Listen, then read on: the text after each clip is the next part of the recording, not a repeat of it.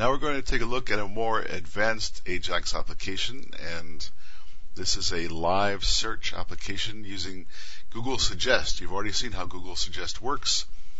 This application shows you how to connect to Google Suggest behind the scenes using Ajax and perform a live search.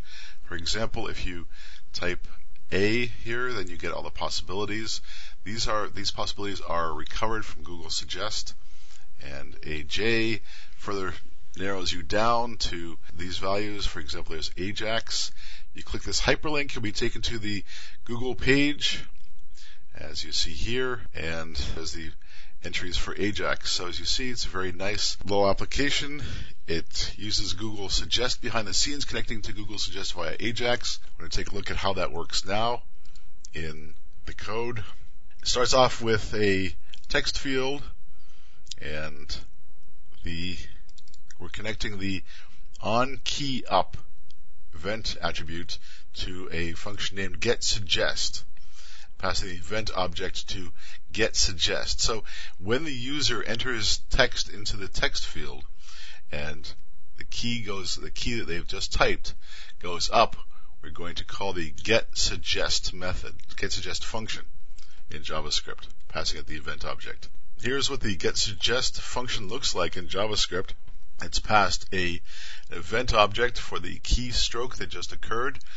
And actually, I'm afraid this is where you find that JavaScript already diverges between browsers. In Netscape and Firefox, you are indeed passed a key event object. However, you're not passed a key event object in Internet Explorer. Instead, you have to use the window.event object. And so here we're going to use a little bit of JavaScript to fill the key event object. If it's not already filled, if it doesn't exist, this is the JavaScript tertiary operator, $:. If key event does exist, then you are going to just copy it over again into the key event variable, and if it does not exist, you're going to use instead window.event. So this part is for execution in Firefox and Netscape, and this part is if you're executing the page in Internet Explorer. Also, you can determine which HTML control caused the event with the keyEvent.target property.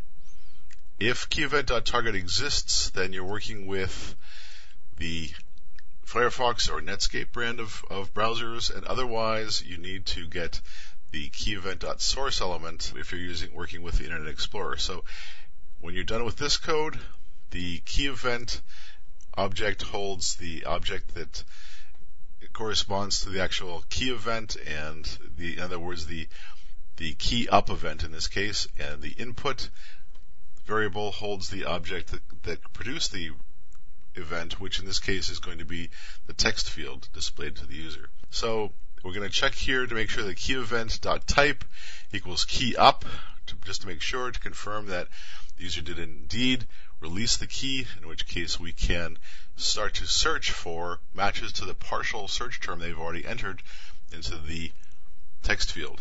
And so we first check to see if there is data in the input field. This is the input field, now holds the text field object in the web page, and if there is text in it, then its value property will be non-null.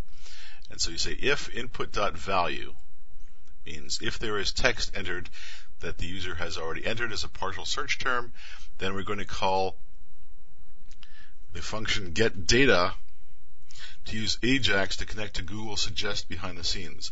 We're going to do that using a PHP file, google.php. We're going to pass the information that the user has already entered as the parameter QU using the getHTTP method.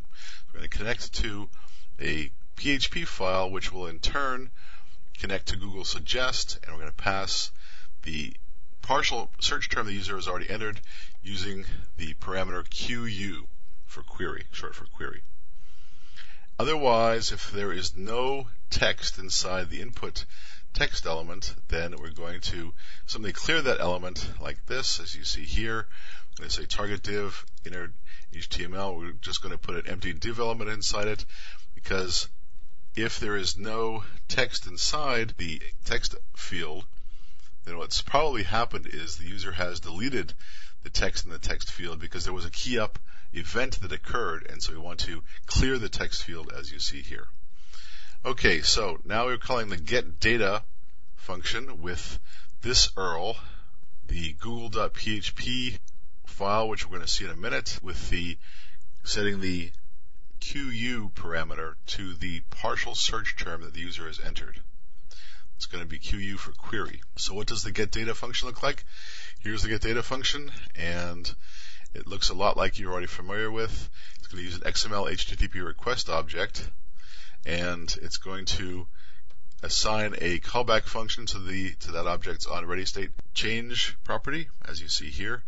And the unique part of this is it's going to get from the XML HTTP request object the response text sent back from Google, and it is going to evaluate, it's going to use the JavaScript eval method to evaluate that response text as JavaScript. That's the key here. Google Suggest will send back actual JavaScript to execute. That JavaScript is going to be in the form of a call to a function named sendRPCDone. We're going to see about this in the next segment coming up, the next movie coming up. But that is the key here, that the Google Suggest works by sending back JavaScript, which allows you to connect to Google Suggest and to handle its return value. And the eval method will actually evaluate the JavaScript that Google Suggest sends back. It will be in the form of a call to this sendRPCDone function, which we're going to take a look at in the next movie. But that's the important thing to realize when you're working with Google Suggest, is it's going to send back JavaScript in the form of a call to a function named sendRPCDone.